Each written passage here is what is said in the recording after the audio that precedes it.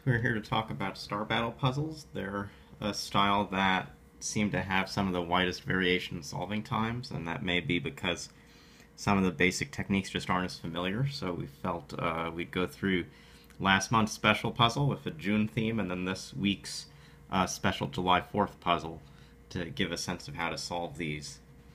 The first thing I'll certainly know to do is to recognize that in any 2x2 box, there can only be one star. And in a region like this, you can start the puzzle by effectively lassoing these cells and leaving behind the singleton and knowing that there must be a star in this cell and the rest of these are not used. You could make a similar deduction here. Those aren't used, and you get to a point where one of these two cells is a star. Anytime you get a place like this where one of two cells is going to be the star, you can mark off things around it. And what we've actually left ourselves right now is a single row in the N that has both of the stars, and that will cancel the rest of that row over here. You'll see that the same sort of 2x2 block idea works in this corner, that this shape can be split into two 2x2 blocks. They actually have an L triomino shape here because this fourth cell that would complete the 2x2 isn't in the group. But because one of these three cells will have a star, that cell can't have one, this cell can't have one. We actually get a feedback where there's now a star must be in these. That cancels these. Get this, and this actually cancels the columns fully. And so, kinds of things you should just get more used to thinking about is how to subdivide regions into groups that can eliminate. We made a note about the N having a horizontal connection here. For instance, the bottom of the U right now is only in row 5, so everything else in row 5 is not usable. Guess I'll go over and sort of better darken the unused cells here. Now, there's a kind of pattern that, maybe it's less frequent that I'll mark it, but it's sometimes the case, like when you know that a star can be in a 1x3 pattern, like this, or like this. Somewhere in these three cells is a star, and somewhere in these three cells is the second star. What it means is if you see something of this sort, that the cells immediately touching the center of the 1x3 or 3x1 pattern can't be used. If a star was here, for instance, it would clear out all of the places where we know a star must sit, knowing that at most one star is in these two cells. And so around the N, you can make this particular deduction, which is that the stars can't be sitting near this row because they'll cancel too many things here, or a star there will cancel too many things there. And so we get some more quick clearances this way. We're now in a situation where we filled these two columns completely, so we'll put that in. And you may be asking yourself sort of where to look next. Here now is a different kind of trick, but it's also sort of connected to what we marked here. This column itself is almost completely empty now of usable cells. There are three potential choices, and we need to place two stars in them, which means, again, at least one of these two cells and at least one of these two cells has a star. And this cell, which sees two of the three spots, can't be used. It would eliminate too many. If we marked off that this column was used down here, that's not a usable place. That's not a usable place. We're left with just these two options to finish out the N. We're now in a state where, having cleared that cell, we have just two options left for the J. That will fill that shape up, so we're going to have one star up here somewhere, and one star up here. Coming across on this side, here we have a similar situation. This is maybe the theme to the puzzles. You keep getting groups of three cells that need to take at least one star. So this needs at least one star, that needs at least one star. So this can't be to the bottom. That forces those cells. Similarly, this star can't be at the bottom. It would eliminate too many things nearby. This cancels across the whole set of rows.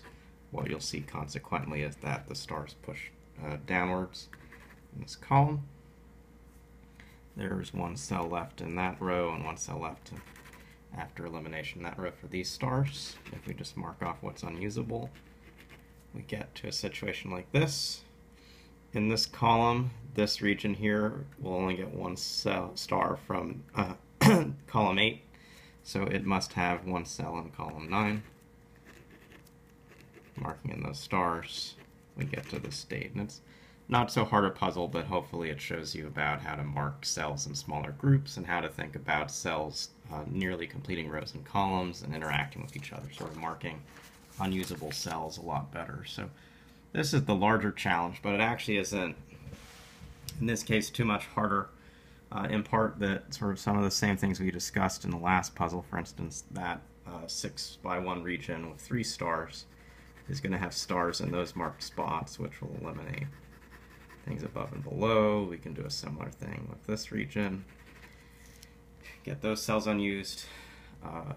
If a region is just in one row, it eliminates everything else in its set. Because of the band nature, essentially the stripe nature of this puzzle of 13 striped regions and the 14th normal flag region, which would be blue if we colored this puzzle, you can look to subdivide regions that fully complete a set of rows or columns. For instance, this region here and this region here, which dips into another row. There are only 2 regions in these 2 rows, which means that all of the stars, the 6 total, for these 2 rows are in these regions here. Consequently, any cell that's in another row can't actually be used. If a star was in what I just shaded off, you couldn't get 6 into this space. Here's another sort of situation like that. There are 3 in this region, there'll be 3 more in this region in some of these empty cells, which means this can't be used. Now, I haven't been fully careful to mark off cells which are unusable right near things I know, but I can do that now. And when I'm getting to a close spot like this, what I'm looking at is the fact that I have effectively 3 more 2x2-ish kind of regions to mark. So I'm seeing there are some regions that just don't have enough choices to place all of the stars in them if you're not very careful nearby.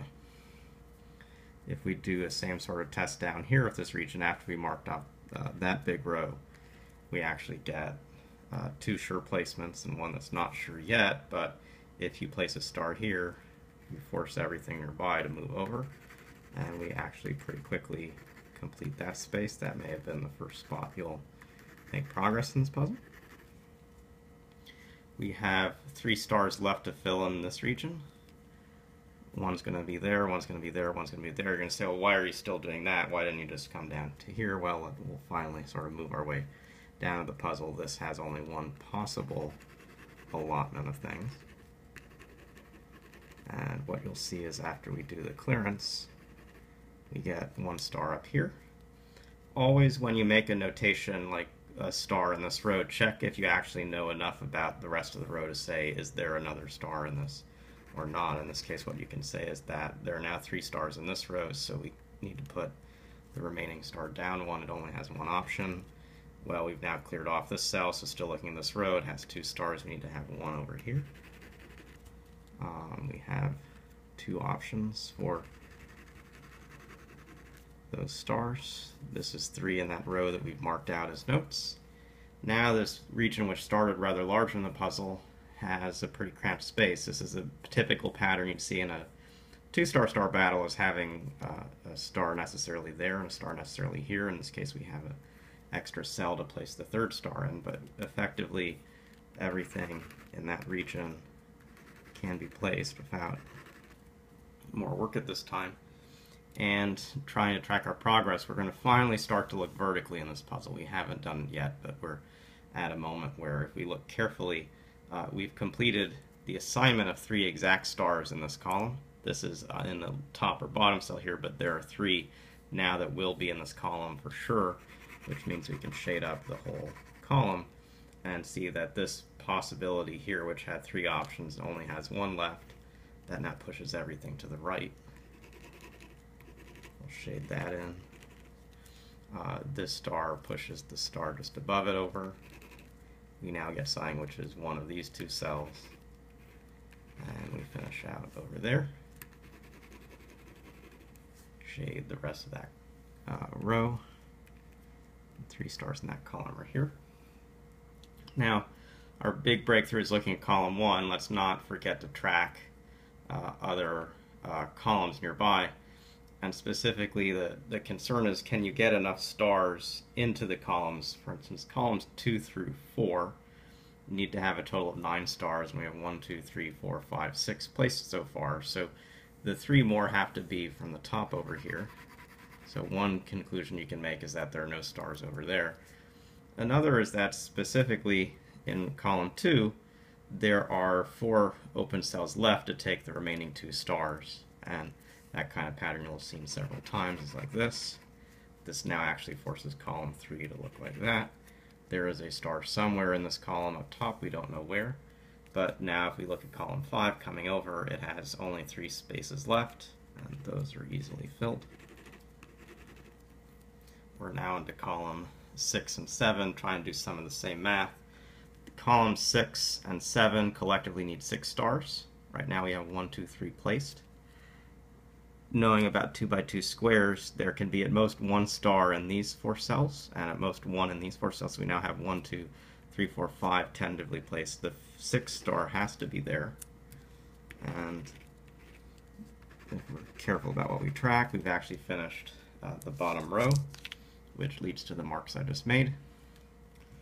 Now we have a situation here where this column has all but 1 cell remaining. It's going to be in one of these 3 spots. I've said before, one consequence of that kind of placement is a shading option like this. But really, what we just did before with these 2 columns by counting, we can do on the right side of the puzzle by counting. So again, this kind of step of looking collectively at 2 columns at the same time. This group needs to have a total of 6 stars. Right now 2 are in the grid. We can place at most 1 in those 4 cells, at least 1 in these 3 cells. That now has 4 in the grid. That's a 5th, and that's an exact 6th. Placing that star forces the clues around it. Placing the star also forces this row. That cancels a lot nearby. We've been looking at rows and columns a lot. One thing you'll need to get good at is also shifting back to region thinking. So this region now has lost most of its cells when that star moved to the top, and so it only has 3 total spots left. So the stars must go where we put them. This star pushes the potential placement there to the right. Everything in this puzzle is kind of a domino effect, so having gotten 3 into that column, the ones nearby go to the left. We'll see actually some of the placements we just placed also placed 3 in this column, so again a domino effect. Things going to the left. This column actually has 3 completed things as well, so let's just mark off things we know. This column has 1 cell left to fill. This column has 1 cell left to fill. So we've now finished the top row. This pushes stars down. This note says to push that down. This needs a star somewhere. We have 3 in this column, so we can deal with that here. This coming across needs to be in the top, Looking carefully, we can't use that cell because of a neighboring star. We get to this final pattern of a nice sort of square in the upper left, and we finish that puzzle. And collectively, I hope between these 2 star battles, you've learned a little bit about how I go at looking at the puzzle and notating star positions and getting to the end. And hope you enjoyed the walkthrough, and we'll see you again.